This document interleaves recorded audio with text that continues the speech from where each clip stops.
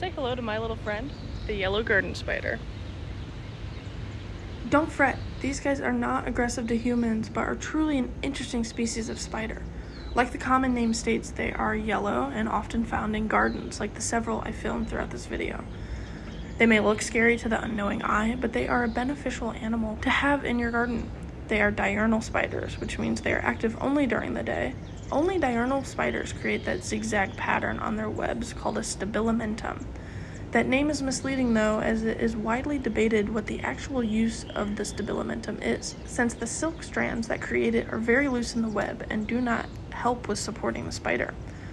If you see this spider around, you're probably spotting the female, which will often be larger than 3 times the size of the male.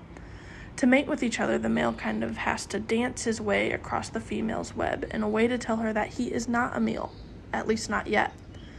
If the mating sequence is successful, the male spider will die, and sometimes the female will eat him.